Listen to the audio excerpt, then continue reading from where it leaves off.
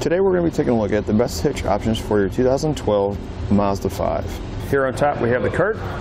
Here on the bottom we have the Draw-Tite. Let's go over some of the differences. One of the main noticeable differences is how they install. You notice that this one's got two plates. This is going to attach to the frame rails on both sides, where your Draw-Tite is going to attach to the frame rail on your passenger side, and then up on this back panel right here behind your bumper fascia on the driver's side. It's also going to be held in place by the tow hook, where your Curt hitch is not going to have that extra hold there on the tow hook. Another noticeable difference: round tube, square tube.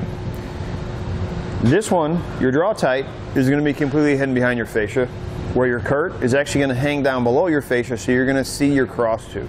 Curt's going to have a reinforced collar where your Draw-Tite's not going to. That's going to give it a little bit of extra stability and has a little bit cleaner of a look. Another noticeable difference is going to be our safety chain loops. With our Curt, we're going to have a plate style.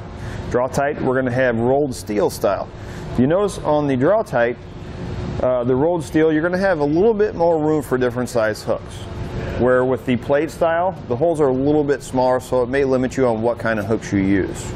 Another difference is Curt's going to require the use of stabilization straps for all non-wheeled loads, where Draw-Tite is not going to require that. Now let's go into the similarities. Both of these are going to be 1 1/4 by 1 1/4.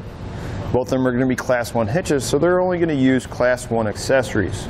Both of these are going to have a 200-pound max ton weight, which is a downward pressure on the inside of the receiver tube, and a 2,000-pound gross trailer weight, which is a trailer plus the load included. I always recommend checking the owner's manual of the Mazda to make sure the vehicle can withstand that amount of weight. You're going to pick the lowest number between the vehicle and the hitch. Both hitches are going to have 1/2-inch hitch pin holes and have a black powder coat finish to help resist any rust or corrosion.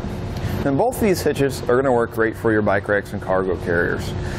As far as installation, with our Curt, it's going to require one hole to be drilled in each frame rail. With our Draw-Tite, it's only going to require one on our passenger side, which is going to make our Draw-Tite a little bit easier to install.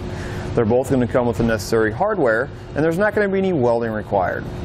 In summary, as far as ease of installation, I'm going to have to give that to the Draw-Tite. As far as aesthetics, I'm going to also have to give that to the Draw-Tite because the cross tube is completely hidden where the Curt is visible. That'll do it for a look at the best hitch options for your Mazda 5.